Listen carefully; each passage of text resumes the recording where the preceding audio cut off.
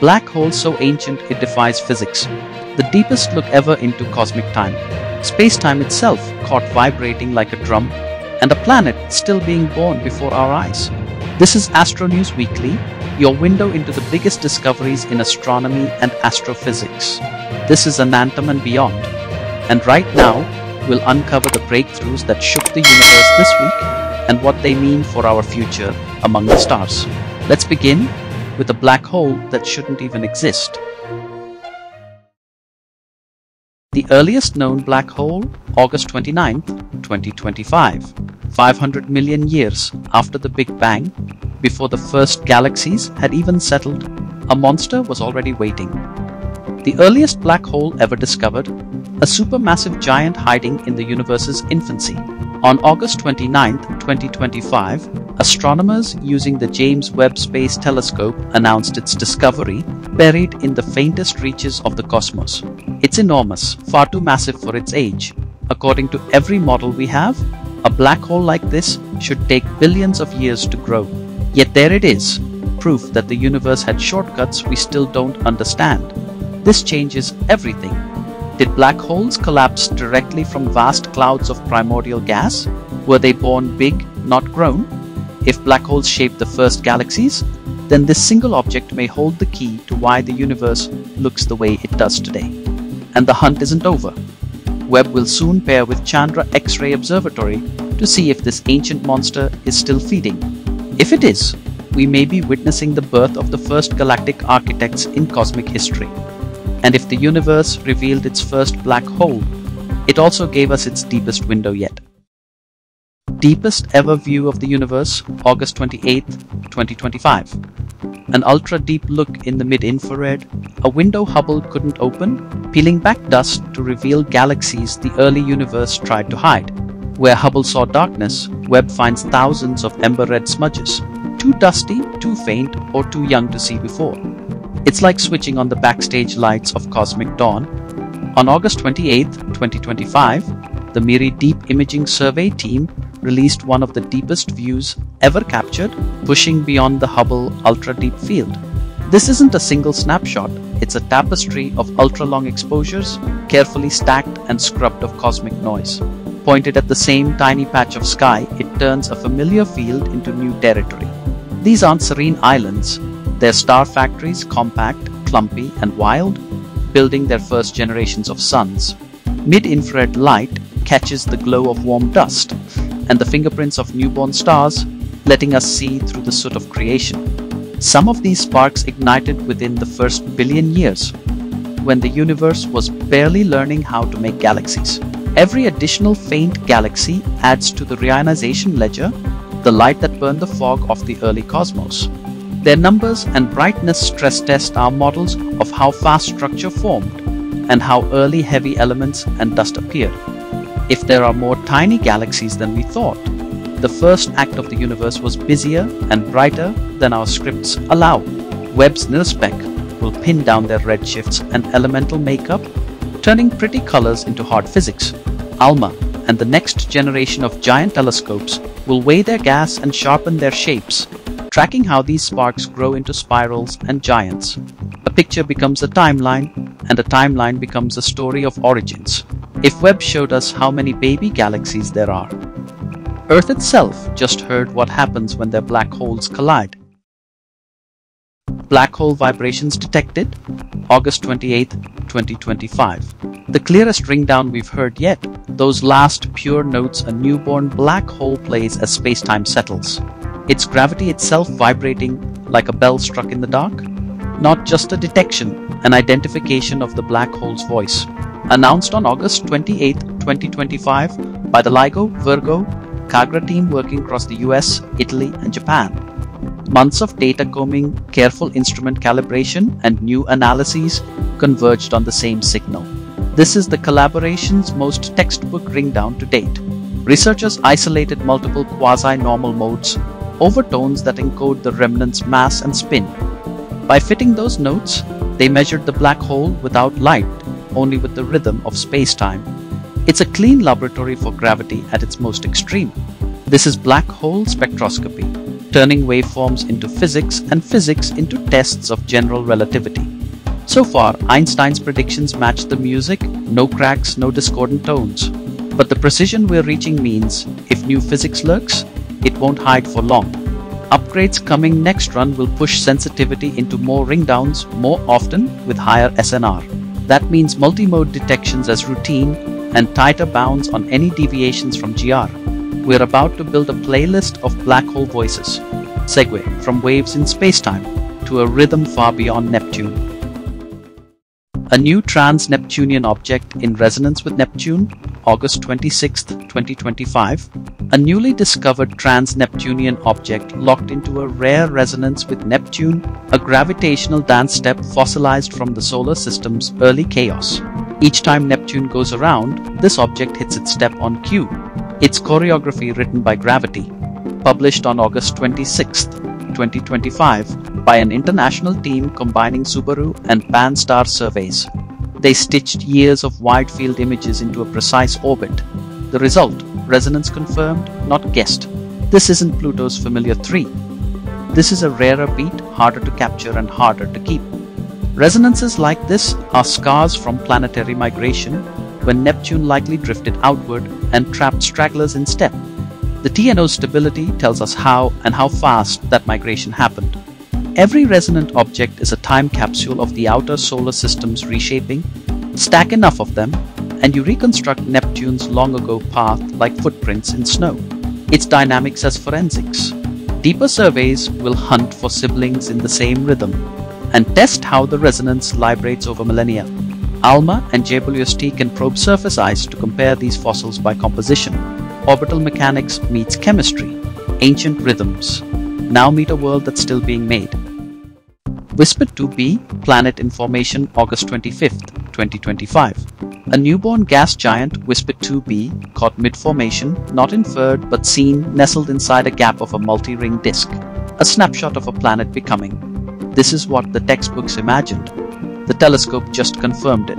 Revealed on August 25, 2025 by ESO's Very Large Telescope in Chile. Multiple instruments, multiple wavelengths, all telling the same story. No single trick image, this is a body of evidence. The planet glows in H-alpha, the signature of accretion, gas falling in and releasing light. Estimate: a few Jupiter masses, still growing, still shaping the gap it lives in. It ties ring geometry to the physics of a forming world. For years we linked rings and gaps to hidden planets. Here the planet is right there. That locks models of migration and dust trapping to an actual object. It's the bridge from beautiful disks to planet demographics. ALMA will map gas flows around the planet, measuring how it feeds. The ELT will return with sharper eyes. With time, we'll watch its orbit evolve and its glow fade as it matures. A time-lapse of planetary youth. A CO₂-rich, surprisingly dry inner disk, August 30th, 2025. A planet-forming disk in a harsh UV neighborhood. And right where rocky worlds should take shape. Webb finds carbon dioxide everywhere, but little water. This isn't the cozy, water-rich recipe we expected for inner systems. It's a carbon-loaded nursery with a very different menu for making planets. On August 30th, 2025, a Stockholm University-led XUE collaboration unveiled MIRI spectra of the disk XUE10 in NGC 6357. They detected 4 distinct forms of CO₂ in the terrestrial zone, an unprecedented chemical fingerprint for such a young disk. Same telescope, new chemistry. A surprise for planet formation. Intense external UV appears to be rewriting the inner disk chemistry, boosting CO₂ while suppressing water lines. That means the CO balance, so crucial for atmospheres and rocks, can be set by the neighborhood, not just the star. The isotopic mix offers clues that tie back to the odd fingerprints we see in meteorites. If inner disks can be CO₂-rich and water-poor, some rocky planets may start drier and more carbon-heavy than we thought. That shifts expectations for early atmospheres, volatile delivery, and even surface geology. Habitability may depend on where a system grows up, quiet suburb or UV-blasted city. Survey irradiated versus quiescent disks to see how common this chemistry is. Pair Webb with ALMA to weigh gas and dust, while ELTs resolve structures, linking chemistry to disk architecture. And follow XUE10 over time to watch whether water ever catches up. From a carbon-heavy nursery to a comet bringing alien chemistry of its own. Interstellar Comet 3 I-Atlas, Exotic Chemistry, August 28, 2025. The third known interstellar traveler, 3I Atlas, dissected by Webb and big ground-based scopes to read its chemical passport. A comet from somewhere else, carrying ice recipes we didn't write. It's a message in frozen bottles. Key results surfaced on August 28, 2025, led by JWST spectroscopy, cross-checked with major observatories. One team, many instruments, one goal: decode a foreign comet. It's coordinated science on a cosmic deadline. The coma is unusually CO₂-rich, with quirky isotopes, water ice, cyanide, even trace metals, ratios unlike many local comets. That points to a birthplace around a different kind of star or a different temperature history. Its ices preserved a memory we don't share. This widens the menu of planet-forming chemistry across the galaxy. If comets seed worlds with volatiles, those worlds might start with very different raw ingredients. Habitability begins with inventory. Teams will monitor it through perihelion, watching which gases switch on with heat. Each spectrum is a frame in a chemical time-lapse. Miss it now, and that lab leaves the solar system forever. Bebop 3b, Circumbinary planet confirmed August 27, 2025. Bebop 3b, a planet that orbits two stars at once, confirmed purely by radial velocity, no transit required. We didn't see it cross a star, we felt its pull in starlight. It's a two-sun world found by gravity's tug. Reported on August 27, 2025, by the Bebop spectroscopic survey using high-precision instruments. Multiple seasons of data, one coherent wobble. The signature is planetary. It sits in the thin band where circumbinary orbits are stable, weaving between two moving gravity wells. That placement tells a story about where and how it formed. Did it migrate? Did the binary sculpt the disk? The RVs set the stage. This expands the toolkit for two sun worlds beyond the transit bias of Kepler. We can now census circumbinaries even when geometry won't play nice. It opens a hidden population. Longer baseline RV may reveal siblings. If the viewing angle allows, JWST or high contrast imagers could sniff its atmosphere. A binary's radiation environment is a harsh test. Planets that survive here teach us resilience. From two suns to a world that races its star in 5 hours. TOI 2431b, Ultra Short Period Planet, August 25, 2025. TOI 2431b circles its star in about 5 hours, an ultra-short period orbit on the edge of survival.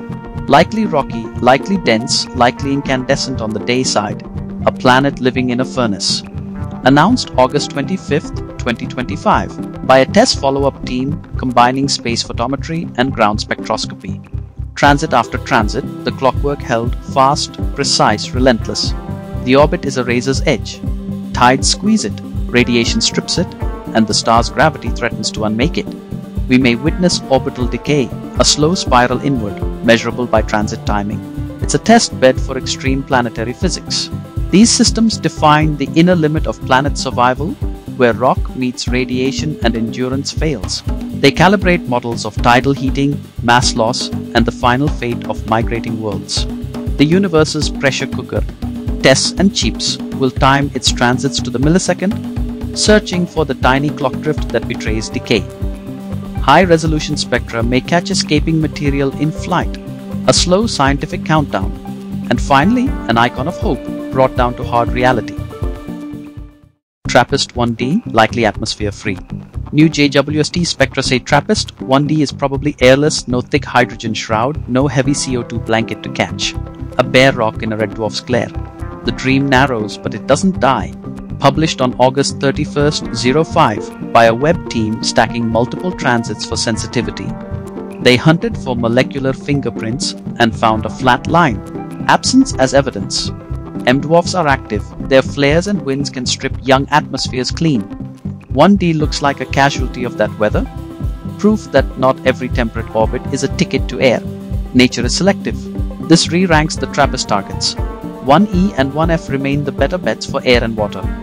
It also sharpens our models of which M-dwarf planets can keep an atmosphere at all. Habitability begins with protection. Deeper JWST programs will push hard on 1E, 1F, chasing CO2 or H2O features, or setting upper limits that reshape our maps of life-friendly worlds. And every null result makes the next detection louder. We're closing in, and that's our universe this week.